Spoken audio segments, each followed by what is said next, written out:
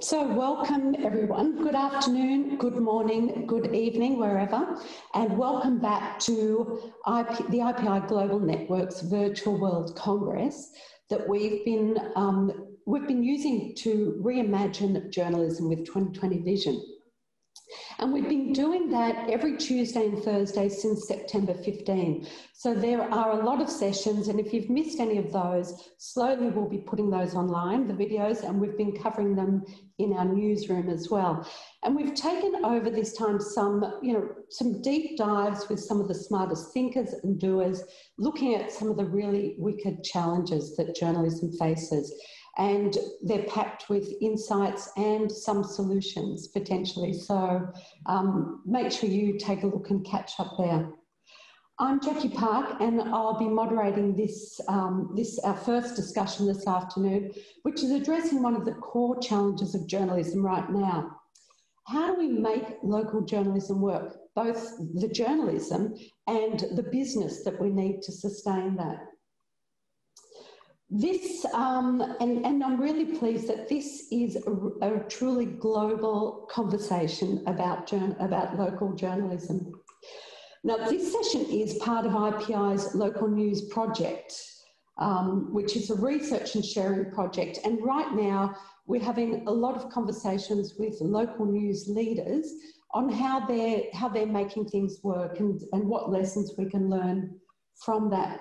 And our aim is to understand and share the emerging lessons on the kind of conditions and actions that are helping create trusted, sustainable local news organisations. And around this research over the next few months, we'll have a number of sessions like this one, where we'll be bringing news leaders together for conversations about what's working for them. So, as I said, this is a global conversation, and we're coming to you today from Chicago and Washington, DC in the US, from Johannesburg in South Africa, from Bangalore in India, and of course from Vienna here in Austria, home of IPI. And today we have 4 journalists who've all been involved in building sustainable local news. And, I'm really pleased to have this panel with us. So I'd like to introduce Sbu Ngalwa, who was the editor-in-chief of the famed Daily Dispatch in the Eastern Cape of South Africa before joining Newzroom Africa as their political editor. He's also the chairperson of the South African National Editors Forum, SANEF. We have Danya Rajendram from India, who's the co-founder and editor-in-chief of the News Minute, India's news portal for southern India. We have Walker Lloyd, who's a journalist and director of development and community engagement with Block Club Chicago. And we have Kevin Grant, who's the vice president of Report for America Project and our partner for this session. So, welcome to all of you. And we've got a lot to unpack today, and I know that you guys have all got a lot to share. So I'll start with you, Maple. And I know the Block Club Chicago had an interesting start. And I wonder if you can tell us about that and give us a sense of, what kind of stories you tell, how your journalism is organised, and perhaps how it's connected with the community that you serve, or the communities. Yeah, thanks so much, Jacqui. So just a little backstory. Block Club Chicago, we're a nonprofit news organization, and we're dedicated to delivering reliable, nonpartisan, and essential coverage of Chicago's diverse neighborhoods. And Block Club was launched in 2018 by former DNA Info editors and reporters after the site abruptly shut down in 2017. And after a record-breaking Kickstarter campaign and an outpouring of public support, we got back to doing what we do best, and that's covering the city's neighborhoods.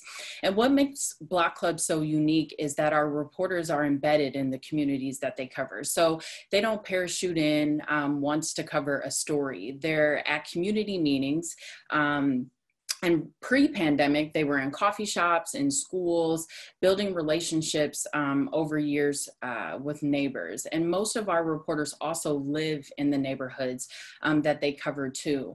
And we believe this ground level approach not only builds community and trust, but leads to a more accurate portrayal of a neighborhood and coverage of the stories that neighbors care about so much.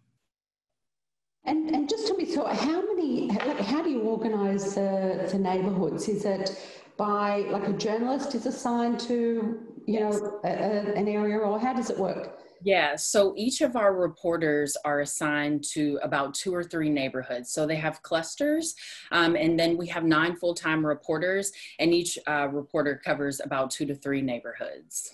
Mm-hmm. Okay, great.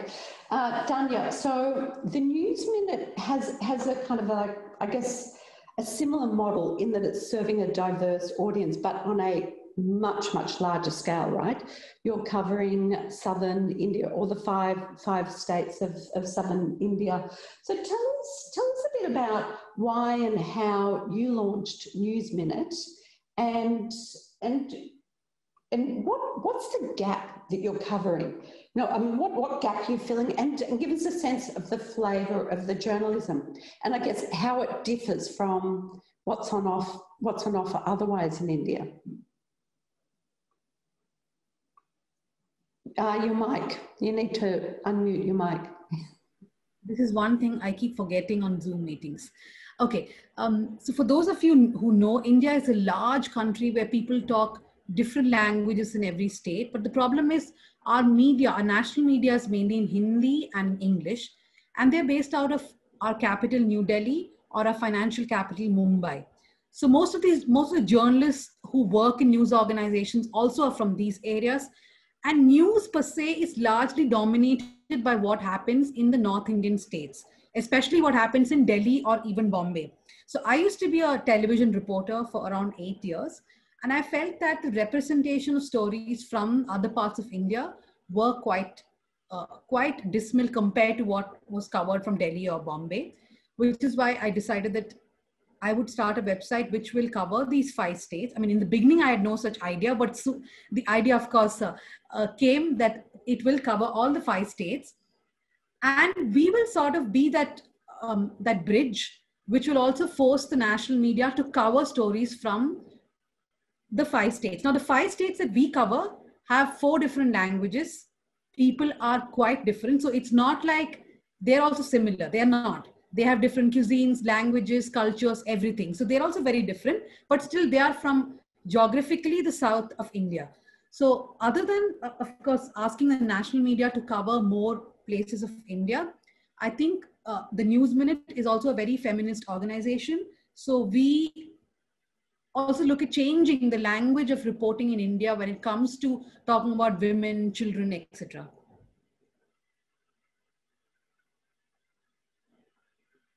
Now you are muted.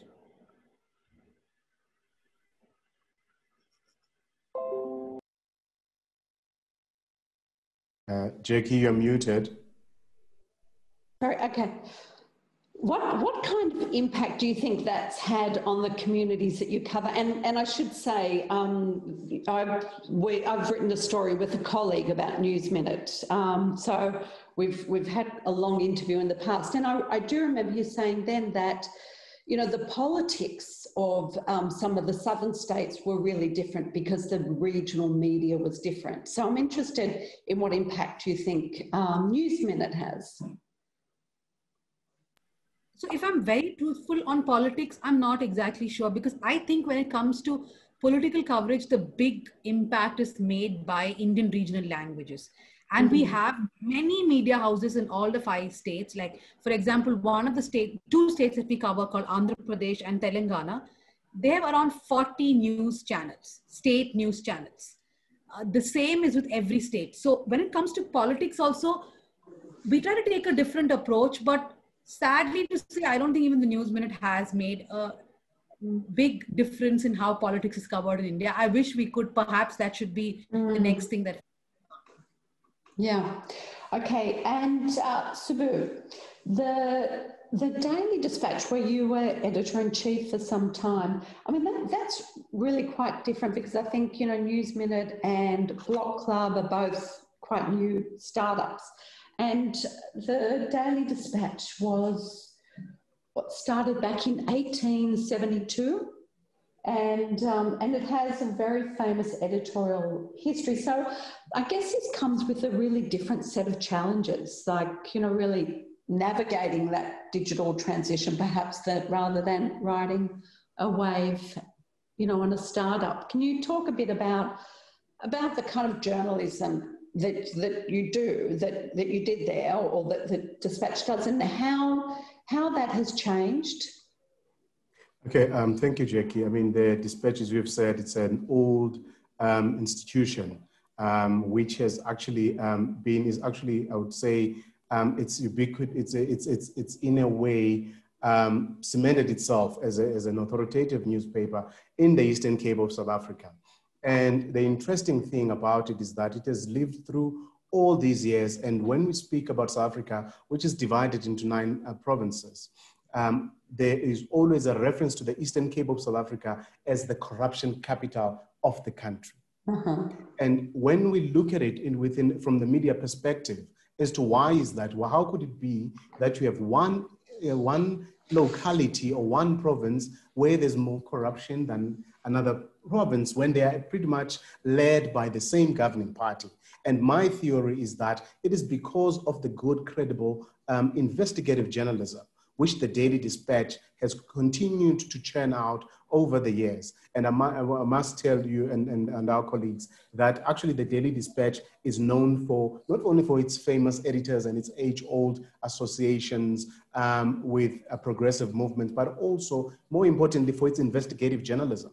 And part of that investigative journalism is what has put it on the national spotlight in terms of uncovering corruption in that province. And I think as we are discussing here today, local media and its impact and how to innovate in these difficult times, one of the things that we've found is that because it's a newspaper in a very poor province where there is very little digital penetration, but also the biggest hindrance in South Africa also being the high cost of mobile data. That has been some of the challenges in terms of, in as much as the print circulation has contracted dramatically over the years. What we have seen in recent times is actually the higher growth and the fast growth of the digital platforms, notwithstanding the challenges that we are facing. But I think, be that as it may, what you see in local publications like the Daily Dispatch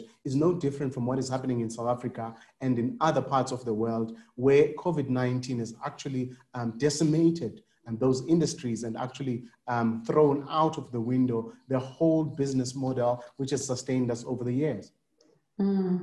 So how has that kind of impacted the journalism and even before COVID, you know, like with declining circulation and loss of advertising, which had been the main sort of revenue stream, how did that sort of impact the journalism? I mean, did you have to have a look at whether you could continue, you know, doing that sort of broad range of coverage that it had in the past?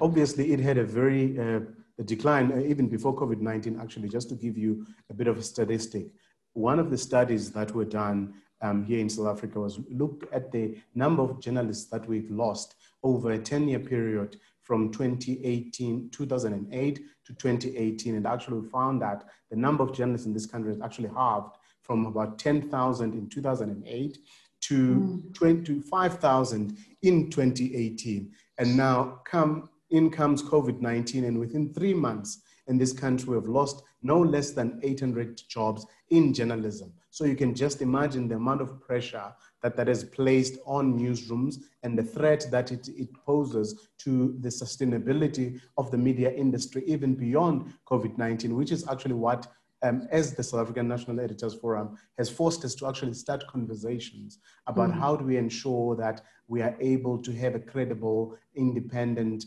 and authoritative media industry, even beyond COVID-19. Now, to go back briefly to the Daily Dispatch, the reality is that over the years, its newsroom has shrunk. But what has remained, though, is that it has been able to withstand those pressures where you still have the one trusted voice, because I think trust is the most important thing here. And that kind of history and that relationship with the community itself is what sustains it and what makes it able to still have a very good, although smaller, investigative unit, which is able to expose some of those excesses in government or corruption in private and public institutions. Yeah, thanks for that, Sbu. Kevin, now with Report for America, you're trying to solve a big problem, right? Can you tell us a little bit about how you found yourself in that space and what you see the solution or your contribution through Report for America? Absolutely. Thanks, Jacqui. And, we launched Report for America in 2017 in response to this news desert crisis. And, the numbers that we're looking at look remarkably similar to South Africa, India, and elsewhere. Our stats say that there was a 60% decline in reporting jobs since 2000, even before COVID. And then since COVID, 36,000 additional layoffs, furloughs, and pay cuts. So, it's a dire situation. Report for America was founded to try to turn that tide. And actually, we've been growing quite quickly, sort of focusing on partner newsrooms, including Block Club, that have a real public service mission and want to create new reporting jobs on critical beats and communities that have not been served as well as the news organizations would like to do. So we started very small, just 3 reporters in Appalachia in 2017. We've already grown to 226 reporters in more than 150 newsrooms. And what we've seen is that the impact of even a single watchdog reporter in a community can be massive. It can be to the tune of millions of dollars in investment, can expose corruption of judges or mayors or governors, whatever the case may be, and also give residents a real ally that I think, in a lot of cases, people felt like they had lost amid all of the turbulence of the journalism industry, the rise of the platforms. Oftentimes people felt like there was no organization to really help amplify their voice and tell their story. And so organizations like Block Club and so many other public service, public interest outlets have been wonderful partners in this. So just to wrap up my sort of intro, our goal is actually to grow to more than 1,000 reporters over the next 5 years. And Report for America is actually launched by an outlet or an organization called the GroundTruth Project, which has an international DNA. So our goal long-term also is to see if we can sort of bring a version of the Report for America public service model to international partners. And we're excited about that possibility. And you're already kind of looking at that, aren't you? Having some conversations. Is there anything more you'd like to tell us? I know it's still, some time off, but. Sure, and we're not quite ready to announce, but we've been on what we've been calling sort of a listening tour, speaking with journalists in India, Nigeria, and Brazil so far, and really want to have a bunch of additional conversations, try to better understand the news needs in various countries, even as we try to better understand the news needs in our own country. Yeah, oh good. So potentially News Minute or Daily Dispatch, you could look at actually, if there was a need, helping to place journalists there.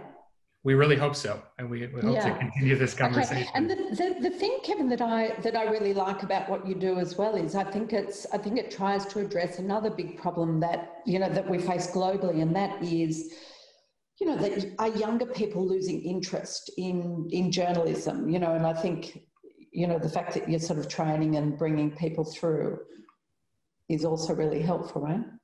Well, one thing we've seen, and I imagine that each of my other 3 esteemed panelists here have seen the same, that when you have these vibrant, dynamic reporters who are working in communities and are telling these stories and are reaching audiences through social media, through newsletters, through membership models, that does invigorate, younger people, and, develops audiences that might have been lost by a previous generation, as sort of the industry has shifted and the way that we communicate has changed.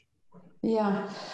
Okay, so what about, let's talk for a minute about local audiences and what do they value? How do you understand their needs? And I think, going back to what you talked about, Sbu, about how important trust is. I mean, how do you actually build engagement and relationships of trust? Danya, do you want to go first?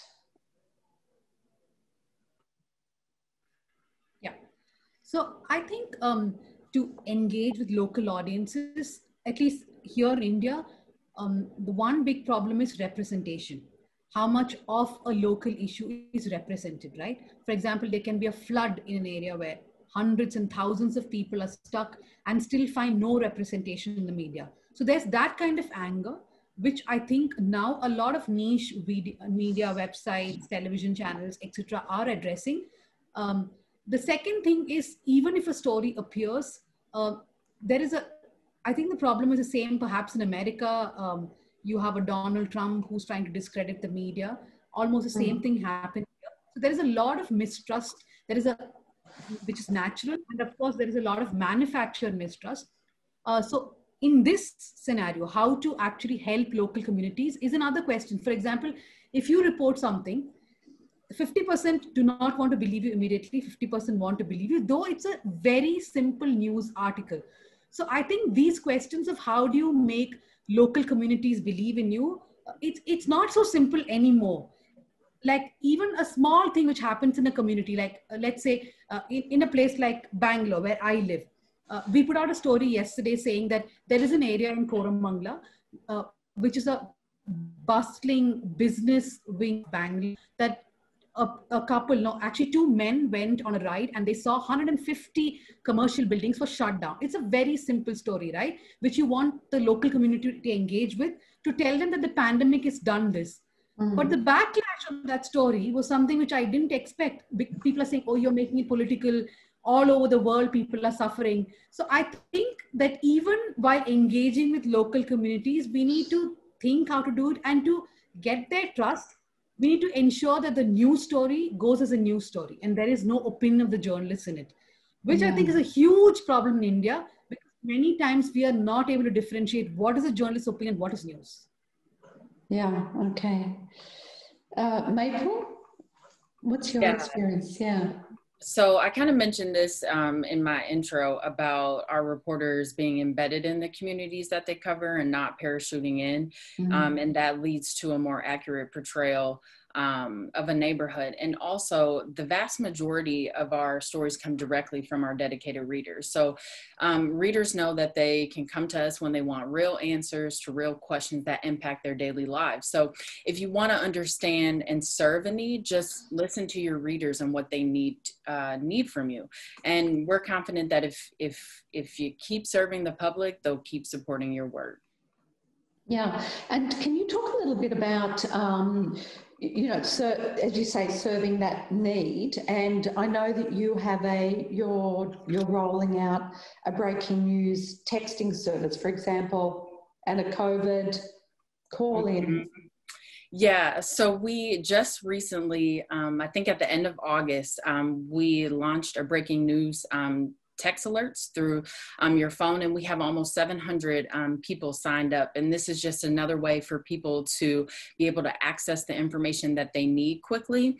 And then in the next couple of weeks, we'll be launching a COVID-19 hotline where people can actually call in and have their questions answered. And unfortunately, we're still working out the logistics, so we don't have all the answers yet, but it's important that we make sure everyone has the access that they need. So many people have limited access to the internet or no access to the internet at all. So we're constantly looking for ways and adapting and adjusting to this new norm. And Sbu, what did you learn from the Daily Dispatch in terms of building that trust and serving, understanding what the needs were in the community?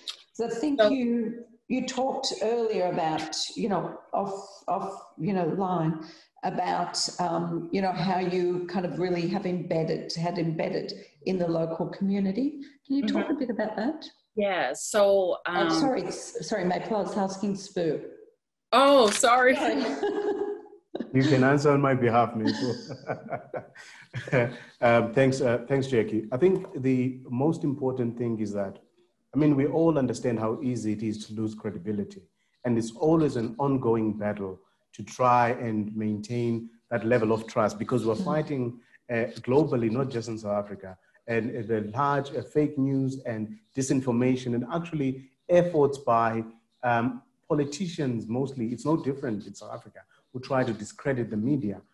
So it's always an ongoing battle. But I think what is more important in the case of institutions like the Daily Dispatch and generally the independent and media in South Africa is that within that noise, we actually have a very, I would say, free space to do the work that we want to do, regardless of the noise. But one of the things that we had looked at actually in terms of making sure that we filter through the information is that part of the discussions that we're having now about the sustainability of the media industry as we move forward is that we've been talking about engaging with government, but also private cell phone network providers. There are three main providers here in South Africa to talk about having them zero rate content from credible news sites. And what that will do is that we hope that that will allow us to have some kind of a vetting process where, because we already have an existing problem of high cost of mobile data, that would allow us to have at least those vetted organizations being available for audiences, but also more importantly, because of COVID-19 and what we have seen in terms of the audience numbers. So what you've seen in one element, you've seen print audiences decline, but conversely, the audiences for digital news products have skyrocketed.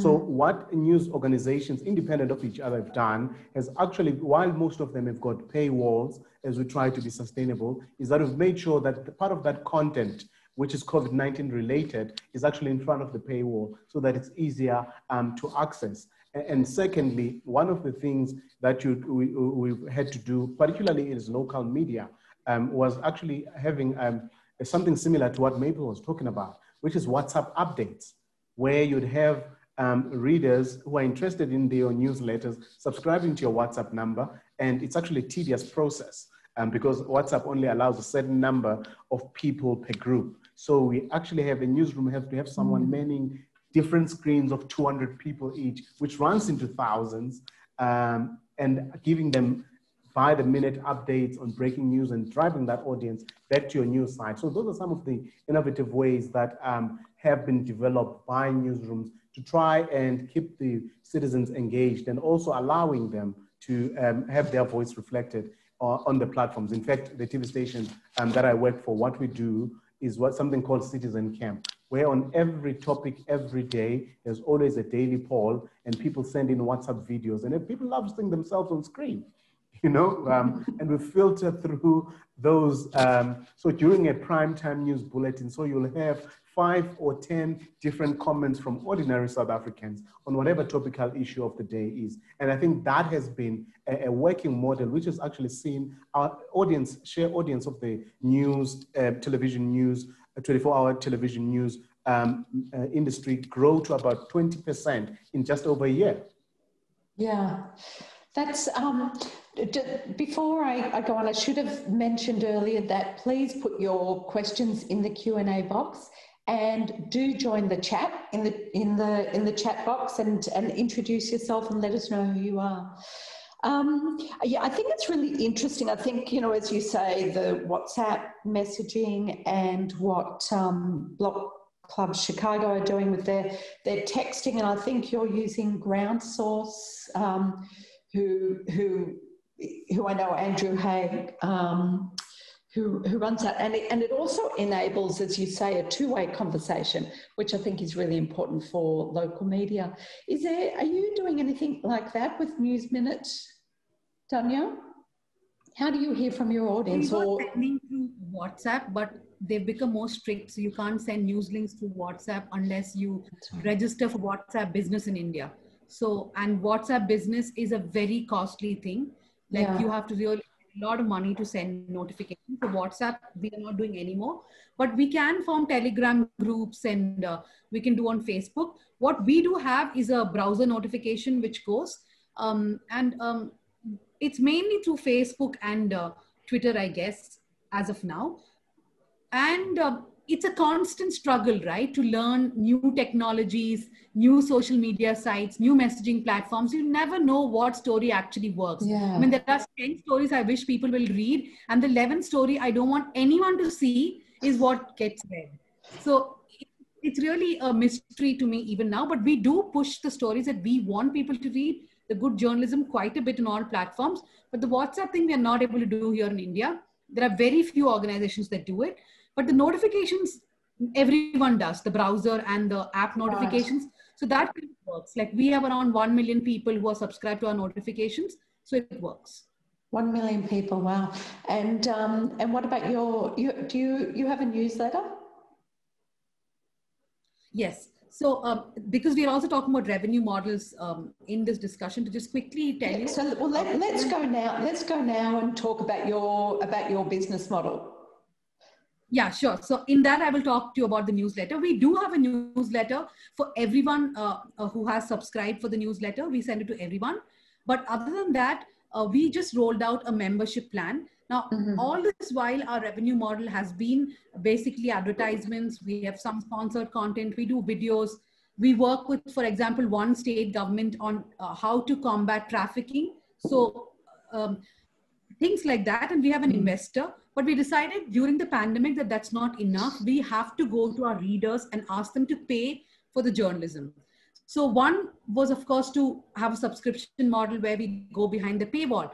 But then we thought, if the News Minute goes behind the paywall, how many people would want to pay and read us? Because there are so many websites in which, at least, to be truthful, 50% of our content can be seen, right? Because almost all of us are doing the same content in different ways.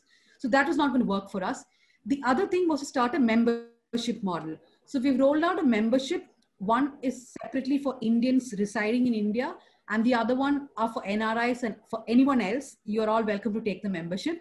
So those who become members, there is a forum in which you can have discussions with the News Minute employees, people in editorial and other members. There's also special newsletters which they get. For example, the NRIs get a newsletter every day and on what's the big news in India. There is a fortnightly newsletter of arts and culture. What is the development in arts and culture? So it is basically pandering to different interests. And like Maple was saying, we also have a help desk for people who pay a certain amount in the membership. There are different tiers. So if you take the loyalty, then you also get access to a help desk. So if you're an NRI, you have trouble in India, you need a number of a lawyer, anything that we as a community can help you, we will help you. So we have introduced membership, which has different tiers, and everyone gets different benefits according to how much they have paid. Right. And how's that working out for you now? Like what percentage of your revenues do you hope that becomes? You know, what's your goal with the membership? I personally have no such goal, but the people who look after my funds definitely hope that at least 25% of our of what we spend is eventually earned through memberships. But I don't know. I mean, see, it's a constant struggle. Like the initial people who will take your membership are people who genuinely love you. They love your journalism. But there are the others who will need a small nudge. They will ask you, what are you going to give me? That you say, oh, you have 3 articles of mine, so please pay for me. Nobody's going to do that. They have so many choices. So what are you going to give? So then we had to think of webinars where we bring celebrities, politicians, whoever that members can interact with. So it's really a constant struggle. Yeah. Okay. And with the Daily Dispatch, you actually introduced a paywall, I think, Sbu. Is that right? How did that? Or That's how correct. do you think, I mean, what was I know you probably can't comment like right now, but, you know, I mean, up until you were there sort of late last year, what was the sort of thinking then around kind of building, you know, diversifying revenue? Look, the reality is that we face the same challenges as the media in terms of declining traditional advertising revenue. And it doesn't reduce the cost of doing journalism. So, I mean, one part of the strategy for the company was to first grow the audiences. We grew our audiences when we were comfortable in terms of the digital audience we have. Then we introduced the freemium model, where we put your quality exclusive content behind a paywall and still keep some content in front of the paywall so that we can still generate that, that audience. But the reality is there's always reluctance to pay for that content. I mean, if you look at New York Times, that has actually had a very successful model where they've surpassed their print from the last time I checked. They surpassed their print revenue. In South Africa is a very poor country. So if you live in a country with the poor people, it's not that there's no need, still need the news, they still need credible news. But if you have to compare the price of a loaf of bread, if it's the last money you have, and buying a newspaper, it's a no-brainer as to where that money will go. So it was always a difficult business model. And what we had hoped for, even at that time, we're not targeting a huge number. At that time, the research was showing us that the conversion rate was around 5%. So for all this audience that you've built, if you're able to get 5%, you are actually lucky. And I still, having left 2 years ago, I still do not believe that they would have reached that point, because the reality is people, as Dania has said, there are other sources of news. But I think what makes publications like the Dispatch unique is that they dominate that space. It's an entire province of over 6 million people, and you have this one voice. So if you want that content, that was also part of our selling point. Because if you looked at even our digital audiences, the majority of the digital audiences for the newspaper came from the urban centers like the Western Cape, Cape Town, and Gauteng, which is Johannesburg.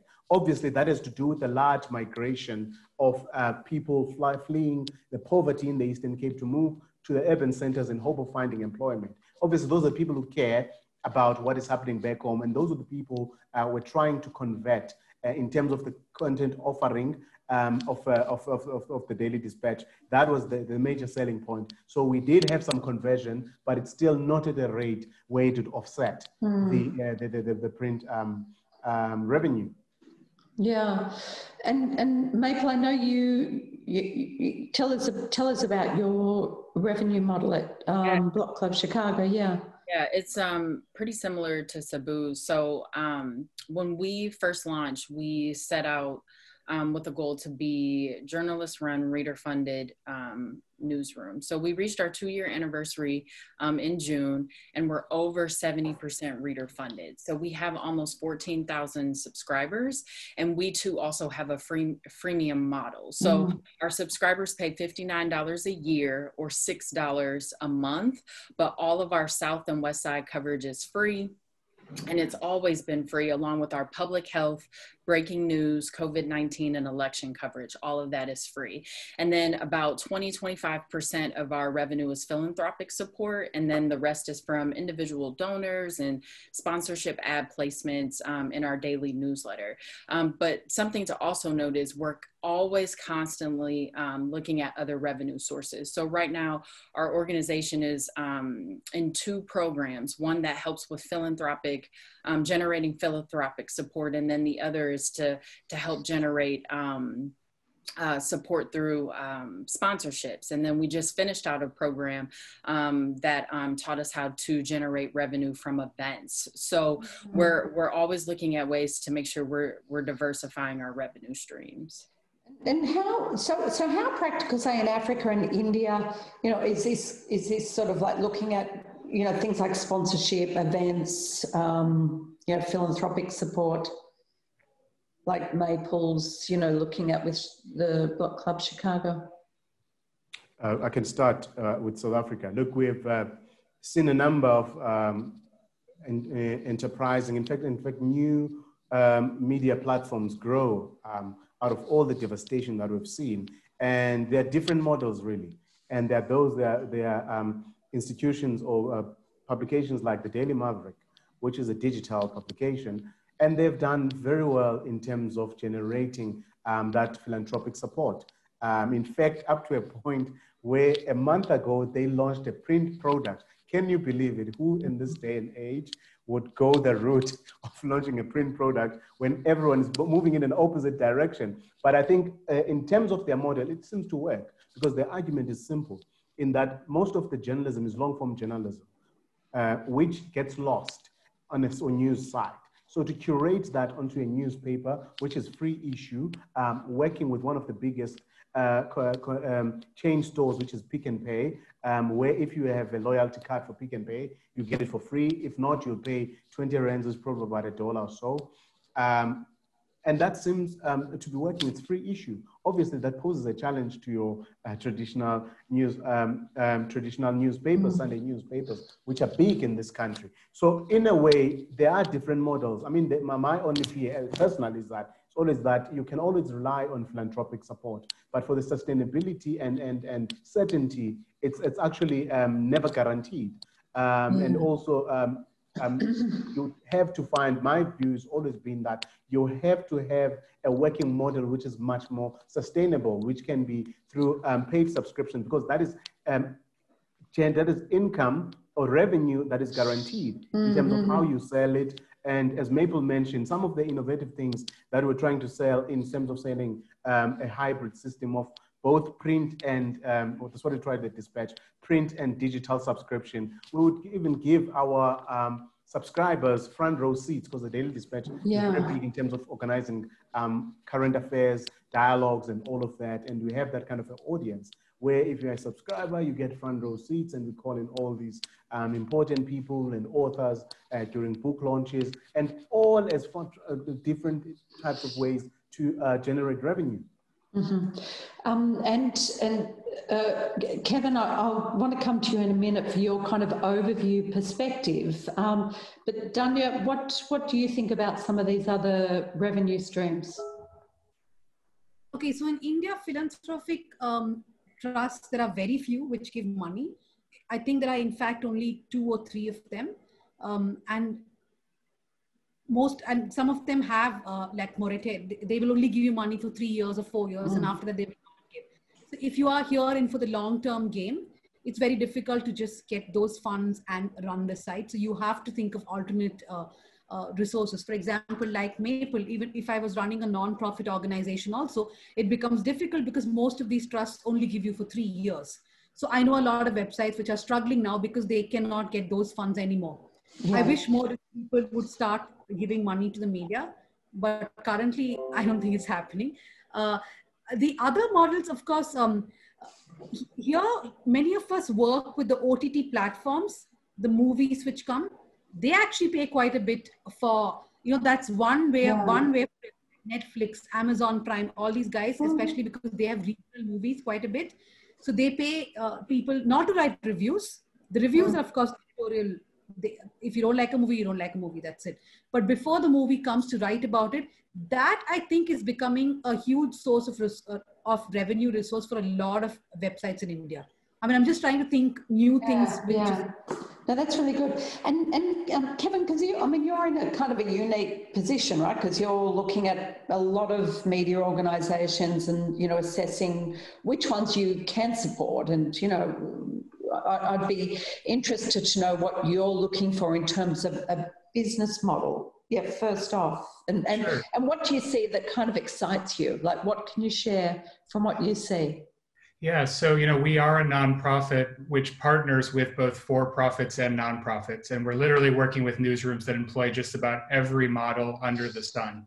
One of the themes that seems to run through all of our partnerships is, can philanthropy be a catalyst that helps put an organization on the path to sustainability, if it wasn't already? And just to say a little bit more about our model. So what we do is we pay half of the salary of a new reporting position, as has been defined by the newsroom. So the newsroom agrees to pay a quarter of that salary right off the bat. Not so bad, right? Pretty affordable. Yeah. And then typically we partner directly with the newsroom to raise the other 25%. So we actually have sort of an arm of our organization that does fundraising. And, you know, a lot of that is, you know, more traditional philanthropic fundraising, but also crowdfunding. And so we try to sort of work closely to, you know, not just advise, but also learn around best practices for how to reach.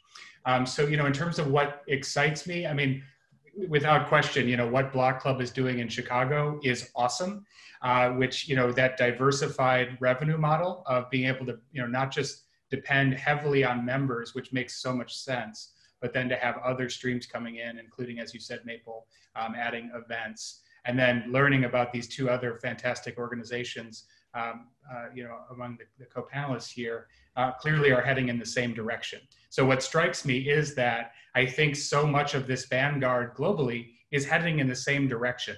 And so what we are trying to learn more about with Support for America, and ultimately as we work further in the world, is what does the bottom line look like? If a philanthropist invests $100,000 or $500,000 or whatever the case may be, what can that become over time through the different business models that are being employed by these innovative outlets? You know, we think that if we can't solve that, we'll probably none of us will probably get where we need to go.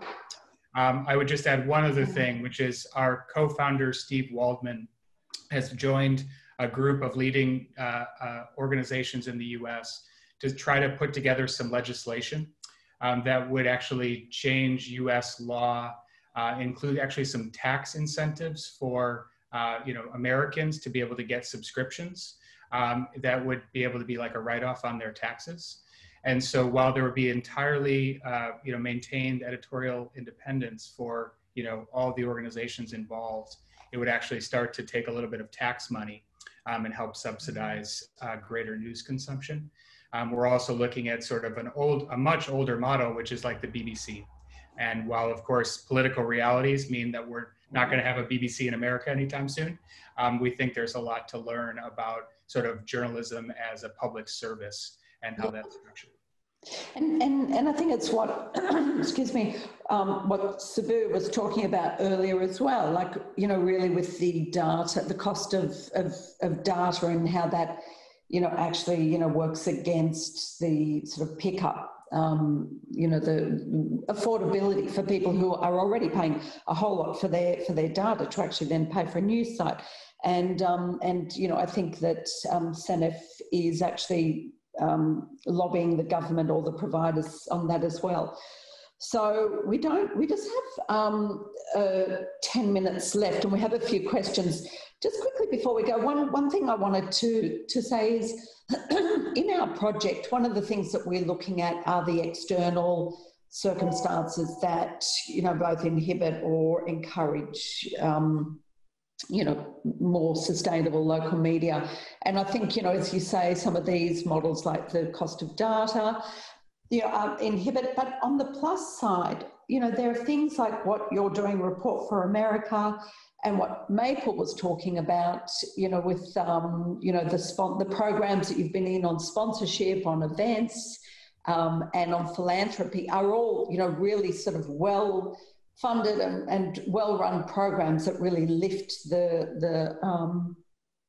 you know, lift the expertise there. So I think if there's something that we can do to kind of spread that more evenly around the world, that would be really good.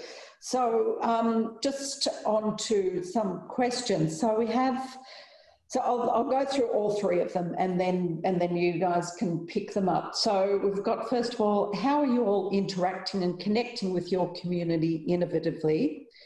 Do you consider their suggestions while deciding the news agenda? And I think we talked a bit about how you were connecting with your communities. I mean, if there's anything you can offer in terms of, you know, whether, you know, audiences get involved, you know, in helping you on story selection and how you do that, that would be interesting.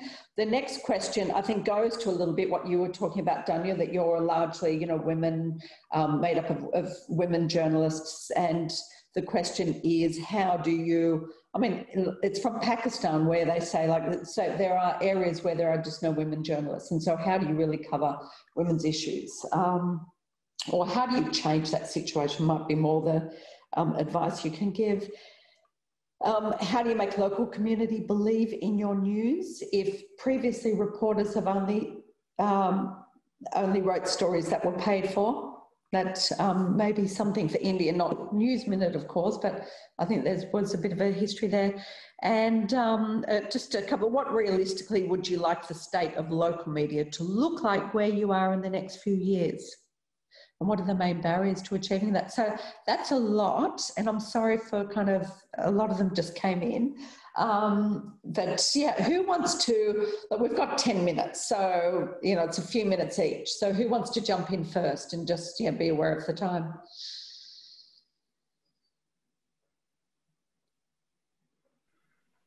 The Pakistan question, I can quickly answer. Yeah, so I would like to tell Ehsan that, look, in India, the number of women journalists have definitely increased in the last 10 or 15 years. In fact, I would say more than 20-30% of journalists would be women in most organizations. In mine, 70%. But the point is, women still are not in leadership positions, even in India.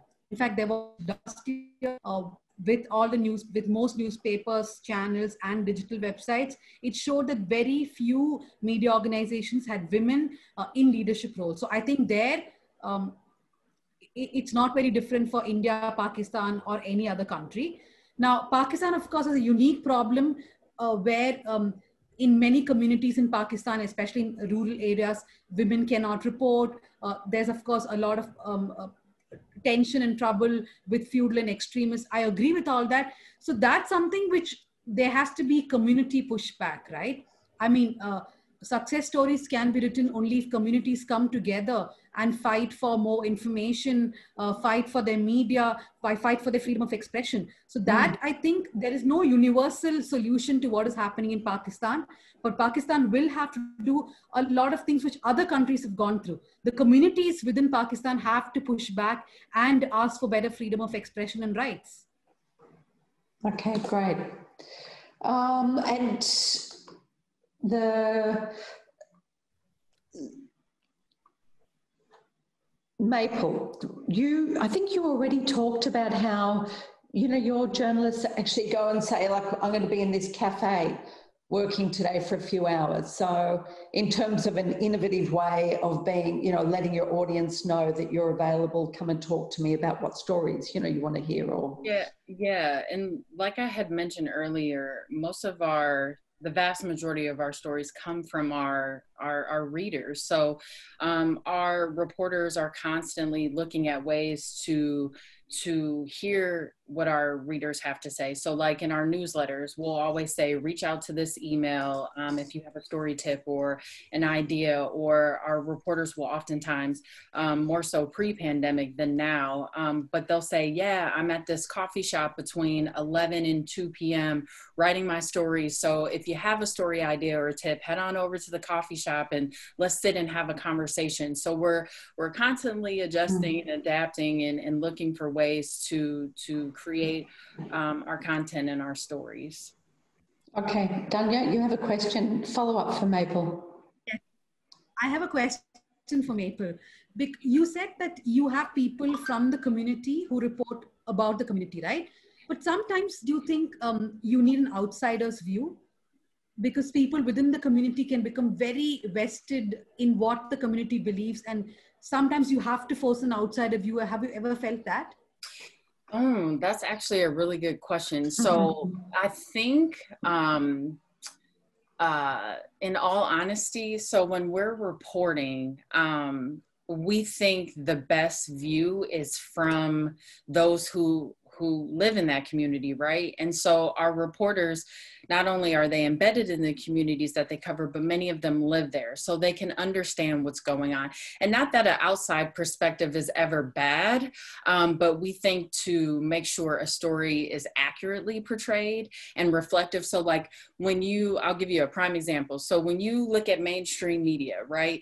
Sometimes you see so much negativity in the media about the south and west sides of Chicago, so much violence, so much crime, but there's more to the city, to the negative portrayals that we see. So what better way to get the insights and the true hardcore facts of a story than the people who live in the communities themselves? So hopefully that kind of answers your question. Yeah, okay. All right, so we're running out of time, and I'm going to throw then the last question to Sbu and Kevin.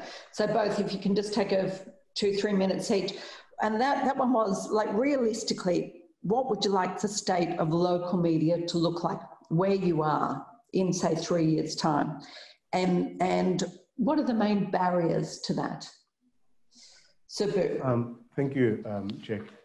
The reality is that community media plays a very important role in those localities. Maple makes the point that mainstream mostly touches on, if there's a big story, it's like that parachute approach, where they come in, pick that story, and they're gone.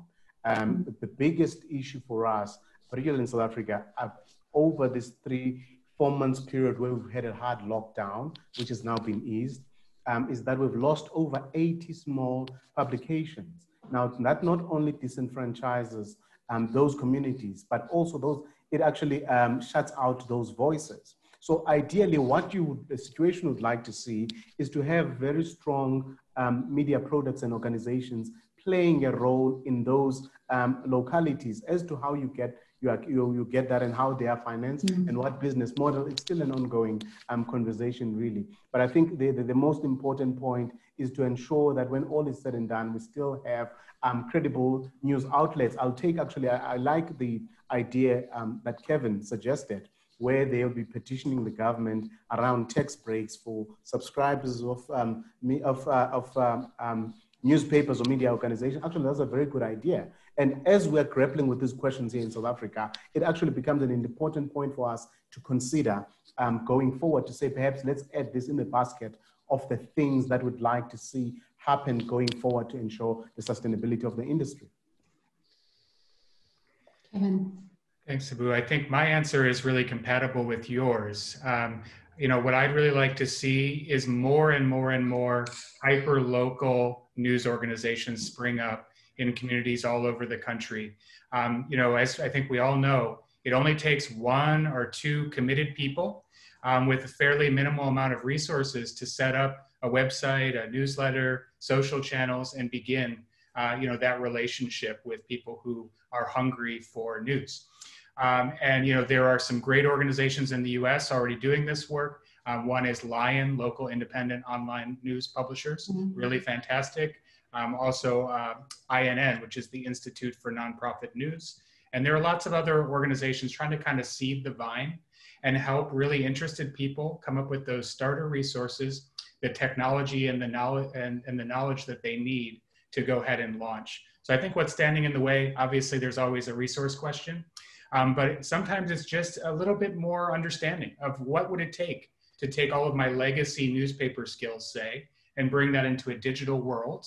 What should my content management system look like so that even if I'm not super technical, I can still comfortably start posting stories on my website and then go from there. So that's what I think should happen. Maybe 1,000 new news sites in the next several years would be on the path to where we need to be. Okay, thanks. And Kevin, what's the next steps for the expansion of, the world expansion for Report for America? Yeah, so, we hope to announce formally in January what this will look like. We actually hope to have our first sort of international reporters working with local partners overseas starting later in 2021. Sbu and Danya, I'd love to speak with you, learn more about your organizations. Basically we'll continue our listening tour through the end of the year as we prepare for that sort of January announcement. Okay. So we're just about on time. So we'll wrap up. Thank you very much to a really fabulous panel who shared so much. We've covered a lot of ground, and all such different models, not-for-profit, legacy media transitioning for-profit, and so much that we've learned and shared.